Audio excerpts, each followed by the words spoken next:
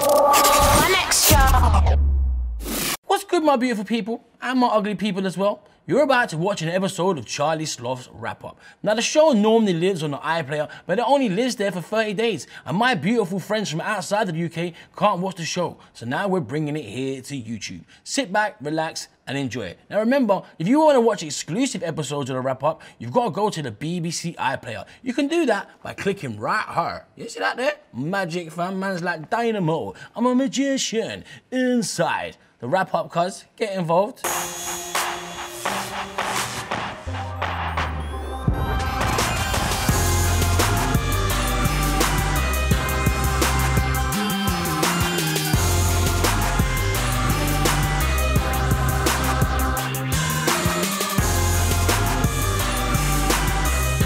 Happy New Year, people, and welcome back to Charlie Sloth's Wrap-Up 2016. Oh my gosh. Now let's pick up where we left off last year. Man like Skeppy, aka Skepta, aka Mr. Boy Better Know, continues to win, as he did last year, as he reveals he has been booked for this year's Coachella. Oh my gosh. In other news, man like Jay-Z recently told a British newspaper that he wants to work with One Direction's Harry Styles. He said within a year, he will make man one of the biggest artists on the planet. Imagine that, man like Harry Styles and Jay-Z, oh gosh. Gotta send a massive shout out to J Hus, Western and Section Boys, who of course have been named in the BBC Sound of 2016. Coming up on the show today, we've got an exclusive interview and live performance courtesy of Joey Badass and Kirk Knight. But first, let's catch up with this week's in-house producer, who goes by the name of Leaf Dog. Why do they call him Leaf Dog? So right now, I'm joined in the studio by the one and only Leaf Dog. What's going on, fam? You good? Going on, brother. Bro, first things first. Where'd you get the name from? A leaf, I had it when I was about six years old, you know. The dog came out like, as time went on, you know. My boy just started calling me Leaf Dog and that was it, really. How long have you been producing for? 9 years now. 9 years? 9 years. And what record have you been responsible for? I did a song with DJ Premier, I think, twice. That's probably my biggest achievement. Catch these bars, you know I play it like a sport. I worked with YouGov from the Wu-Tang Clan, Cool G Rap, KRS-One. Wow, you've been active, cuz. Out here. So, bro, you've got 3 records for me to hear today, right? Yeah. What's the first one called? Assassin. Okay, let's get into it.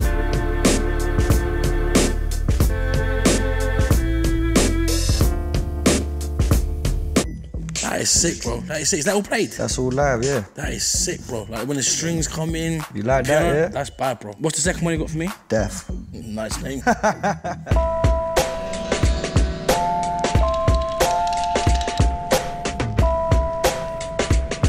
That is dope production, man. Do you know what? Like, yeah. Like the spray can in the percussion with the train. Yeah. That's mad. What's the third one? The third one, I'm gonna flip the script.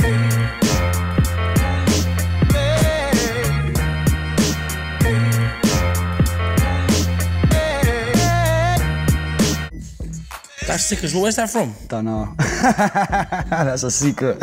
All 3 are sick, yeah? And it's like you've got your own little style, your own little vibe going on. But my favourite out of the 3, and the record we're gonna hear throughout the entire show today, is beat number 1, Assassin. Bro. I had a feeling you were gonna say that. That is a bad record. Respect. Oh gosh. So now I'm joined in the basement, Charlie Sloth's Wrap-Up by Joe Badass, Kirk Knight, pulling around. What's going on, man?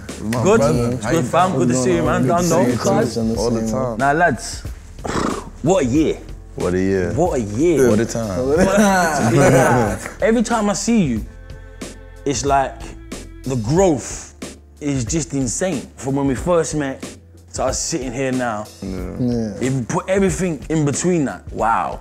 I want to take it back to when it all began, when you first picked up a mic. What age was you and what inspired you to want to start rapping? I've pretty much been fooling with like rhyming and poetry since I was about as early as like pre-kindergarten, kindergarten. I always felt like it was something that was just embedded inside of me. You know, music is something that my family's always been interested in and involved in. So I feel like it was just passed down to me. And what about you, Kirk? I started when I was like 15 going on towards 16, but it was more of like, I was a producer first, so that was always my strong point, you know what I'm saying? It was kind of like I was putting words together in a certain type of way for me to actually start like rapping, but the people who inspired me was Joey and Steve. Like seeing them cypher like back to back in his crib back in the hood, like, you know what I'm saying? Like that was just an inspiring moment for me to even make me start to have the confidence to rap. So that was like around like 15, 16. Oh gosh! Now last year there was one freestyle platform that done over 50 million views online. You're thinking to yourself, what freestyle platform is that, Sloth? Cuz, what do you think? Fire in the Booth. And this week we've got an epic Fire in the Booth to light up the fire inside your belly because it's cold out there. I'm talking about Machine Gun Kelly. This guy is an absolute beast and he comes through to show exactly why. Check this out. Materials make a king, knowledge makes an apprentice. Now ain't that backwards, we impressed by the fame in this era?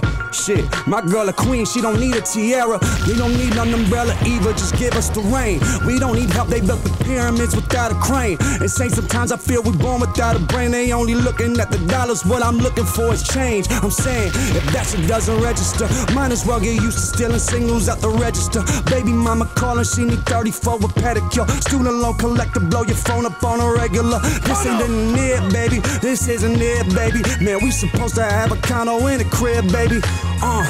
But you forgot the first rule of the game. They don't remember riches, they just remember the name. Yeah. Now, of course, you can check out the full Fire in the Booth on the Saturday Night Rap Show on 1Extra and Radio 1 from 10 p.m. How does the relationship between you guys and Pro, how did that all come about? Our relationship is horrible, right, bro? I don't ever see you two apart. Only time we've been apart was when I was making LKS and then he was touring at the same time. Yeah. And I stayed This year was like really the first year like Yeah. we was apart. Like he went on tour earlier with Mick Jenkins. He also just got off tour with the Underachievers while I was touring. It was dope because we always talked about that stuff like, yo, one day, you know, we're gonna be like touring separately. Cross-touring, like. And then the funny thing is, it was like the day we came, it was like 2 days or 3 days y'all came, either before or after. Like, you know what I'm saying? Like this. But it was dope though because for this European run, this phase 4 of my tour, Kirk joined us for this run and he met us in London, and the day he met us in London for the London show, which is my biggest show, it was his birthday. Yeah. Like, Oh, crazy. Double turn up. perfect. How'd that relationship come about? Junior high school. Yeah? Yeah. long We was in the same class together. It was really like some organic shit, man. Like we used to just be sitting in class and I used to just tell Kirk, yo, make a beat on the table. If you give me 2 pens right now, I can do that shit. Yeah? Let's do that. Let's get 2 pens. Let's recreate that quickly. Let's take it back. Times have changed. Yeah, right. Before everybody used to have it right in their pocket, like, oh look, here. Here's a pen. Alright, here we go. So we got a table. The cut. Is that a good enough table for you? Yeah. Yeah, you can work with that? Any table. That's nuts. Come in, Joey. Give us something. Yo, I said badass nigga, please don't disrespect him. Couldn't get a verse, he's too interesting. Punchlines hit him 2 times, first one slept him, second one crept in, put him out of projection. He's the like that's how we would do back in the day and shit. Like Whatever the vibe was, I could just do it on the pens and shit. Like he was the one who told me to take it to a program, actually make beats, like, you know what I'm saying? First it started with it was FL this program Studio. called FL Studio, Yeah. and I was like, yo, Kirk, you gotta download this shit, man. Yeah. And put those beats, that shit you do on the table, put that into some real life shit, man. That's mad. And be my producer. That's crazy. That is crazy. It was like fucking 13, 14 or some shit. And you guys are still young now. How old are you now? We're at 20. Yeah. He just turned 20 last Same age Monday. as me, man. What a time! We all 20, cuz.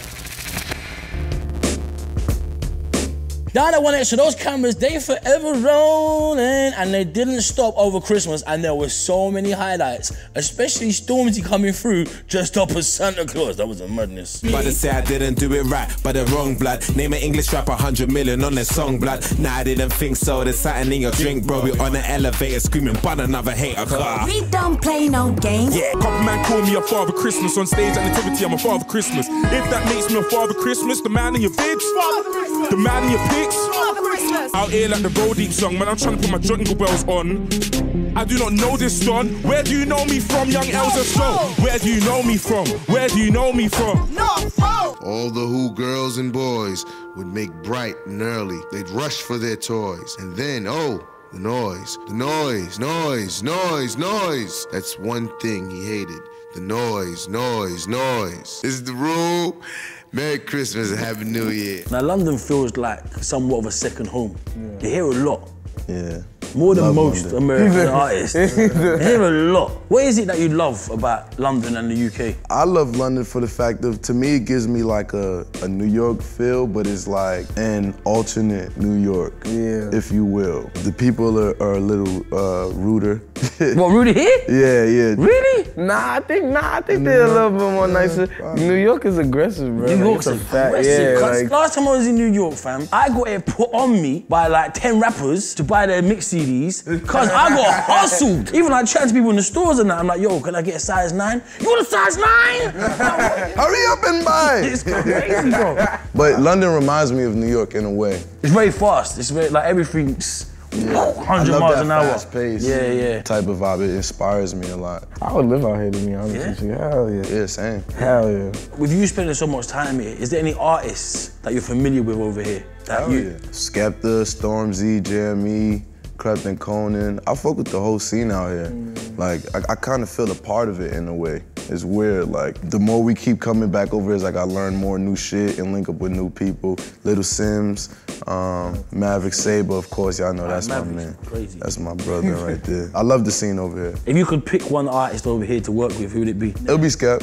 Skep, yeah? Yeah, I have met him in the summer too, he's really cool. Like, what do you think about an artist from the UK popping in the States? Do you think that's feasible? Because obviously Skeppy's doing his thing over there, man. A lot of people are paying attention to him over there. I think so, and you know what Skepta is doing too, if he's not the artist that's officially gonna break that barrier, because he already is, but if he's not gonna be the official one to do it, he's definitely opening the door. He's opening the door. I vibe to UK shit. Like, I come over here and I fall into a UK club and I'm like fitting right in. Yeah. Like, that's not me. Like, you know what I'm saying? Who made that?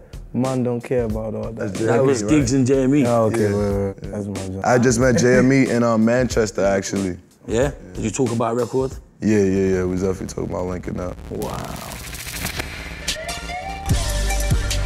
Sloth, Yaksters, Happy New Year, and I hope you had a great Christmas and got all the dope drops you wanted. Now today, I'm standing in AstroTurf because I'm going to be showing you Raheem Sterling from Man City's clothing brand. It's called Vita Deluso, which stands for Life of Luxury. So let's show you some luxury.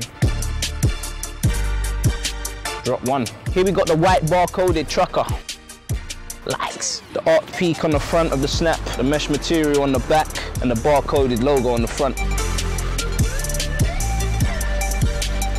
Drop two. What you're looking at here is the top half of the black rib tracksuit. This is the black ribbed bottoms.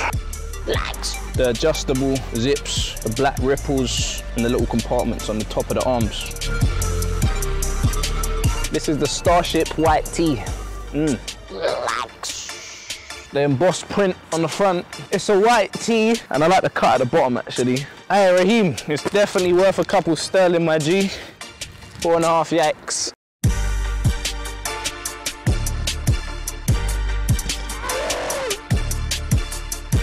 This is probably one of the hardest questions that I have to ask people. Top 5 hip-hop records of all time. I'll tell you my number 1. Start with number 5. Wow, that's crazy.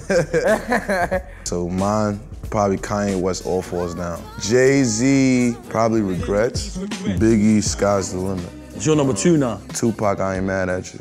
Number 1 for you, fam. Tupac, Changes. Favorite song of all time. Yeah, I play it all the time. You still play it? Yeah. What? That's my shit. Devil in the New Dress.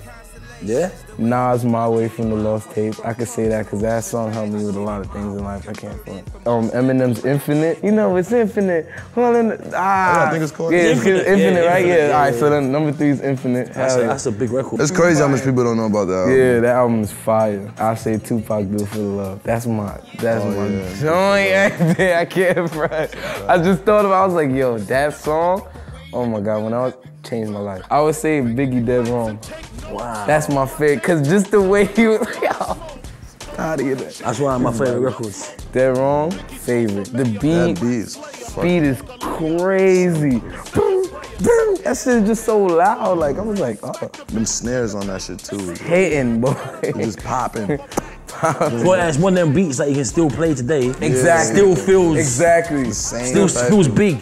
Still to come on the show this week, we've got an exclusive live performance from Joey Badass and Kirk Knight, and we've got all the gossip from our US correspondent, Valerie Lora. Oh gosh. Hey Charlie, Happy New Year. It's your girl Valerie Lora bringing you all this week's gossip from New York City. Kanye West didn't waste any time dropping new music in 2016. He released Facts on New Year's Day, and it looks like he was inspired by your fire in the booth sound effects, Charlie. Perfect. Yeezy, Yeezy, Yeezy, just jumped over Jumpman.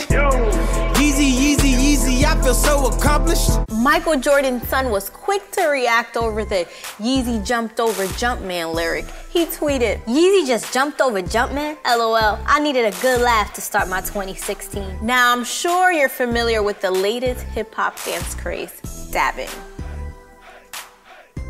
Did I do it right? Anyways, 2 Chainz ended 2015 on a win. According to Forbes, he earned just under $2 million with his Santa dabbing sweaters. 50 Cent performed his own version of the dab, named the Gangsta Dab, during a performance.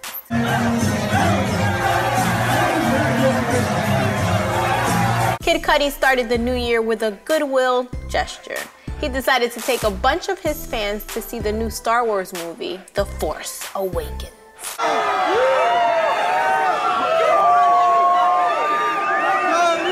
In rappers doing Adele impersonation news, here's Wiz Khalifa. Hello from the other side, yo! Looks like Birdman and Lil Wayne have kissed and made up. Mac Maine posted this pic of them on New Year's Eve at Drake's show in Miami. And finally, Mike Tyson fell off his hoverboard, opening the floodgates to some of the best memes the internet has ever seen. Oh my God. I broke my back.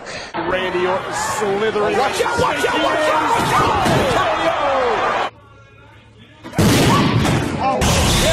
out! That's all from me, Charlie. I'm Valerie Lora. See you next week. What's next for you guys? Like I said, this year it's been a strong year. What can we expect in 2016? You know us, Charlie. You know we always tell the people, man, don't expect nothing from us. We like giving people what's unexpected. I love that. You know, so what's next is a lot of surprises. Always gonna be a lot of surprises. Like you said, every time you see us, it's just growth, progression. Exactly, this is the progressive era, so nothing more, nothing less. Lads, always good to see you, man. You man killing it out here. Oh gosh. Oh God. Yeah, boy. So closing out the show, we've got an exclusive live performance from Kirk Knight and Joey Badass. Gentlemen, take it away. Yeah.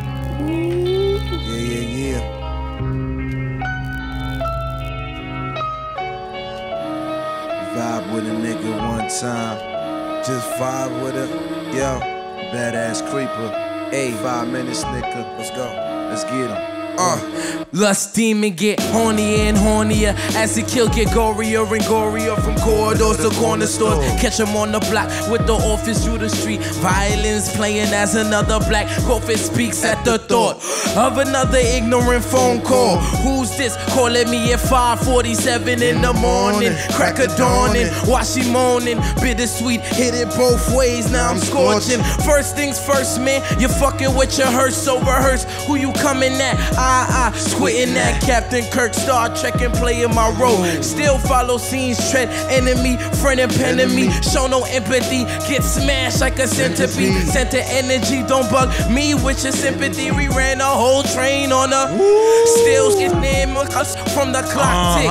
As I elect new gossip politic. Could you picture the damage that we afflict? I'm staring at my own fucking death. It's backwoods smoking out my motherfucking chest. It's 5 minutes to death, still in bed, get her at rest. As I arrest the sex pin by love reminisce. Learn the art to tech, computerized love is that. Roger that and shock her back to cardiac arrest. I got some problems that I can't get away from. If all else fails, know I got my day ones. I got 5 on it, keep a nigga face numb. 5 on it, keep a nigga face numb. I got some problems that I can't get away from. If all else fails, know I got my day ones. I got 5 on it, keep a nigga face numb. 5 on it. My fuckers get hornier and hornier. Go fucking if the grip till it.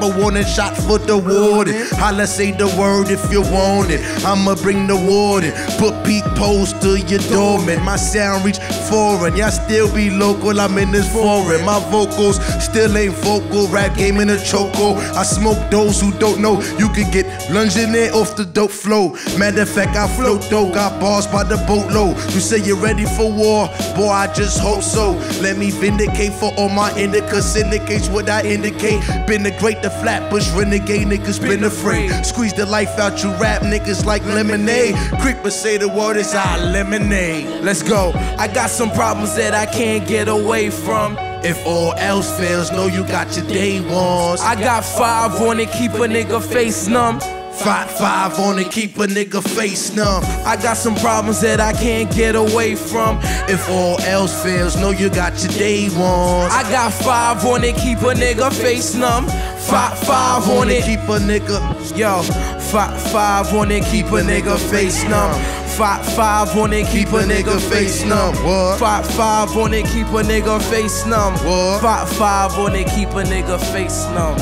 Hey yo, shout out to Charlie Sloth, man. You already know BBC Radio. Done know. Things are going, big things are going. Big thing are going. Always. Pro era, man. Pro PE shit all the time.